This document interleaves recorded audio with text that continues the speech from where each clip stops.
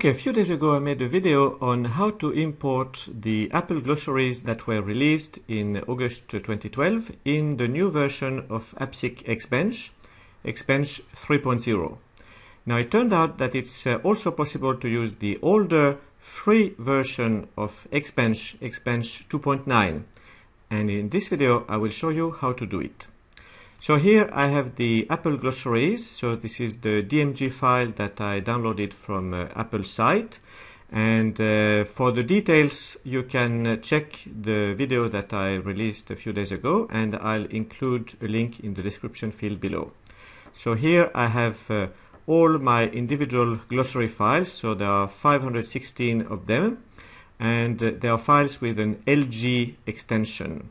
So let's see how to import these files in the older free version of Xbench.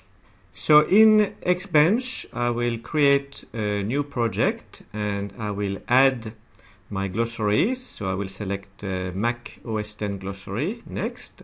But instead of using folder, I will use add file. And I will point to the folder where my files are located. And Xbench 2.9 expect files with an AD extension, and here we have LG, so I will write *.lg and enter. So here I have all my files, and with Ctrl A I can select all of them and open. So now all my 516 files have been selected. I can click on next and OK. And OK.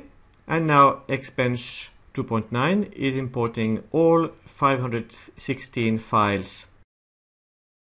Okay, so now all files have been imported. I can check with the same search word, so dictation.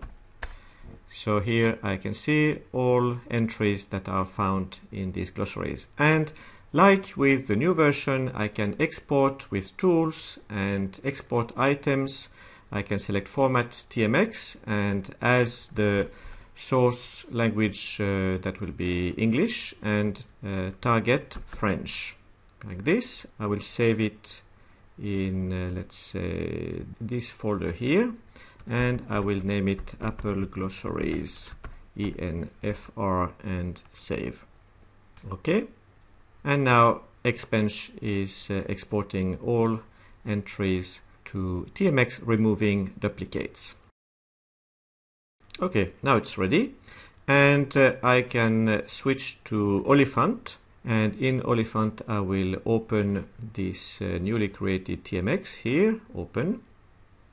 And I will see how many entries there are. There are 67,700 about, and they are here. So an entry like speak items under mouse after delay, énoncer les éléments sous le curseur de la souris après un délai. So here you are, how to import the entries in Apple glossaries in the older free version of Xbench, and how to export them to TMX. Thank you for watching. Do subscribe to my channel, and see you in the next video.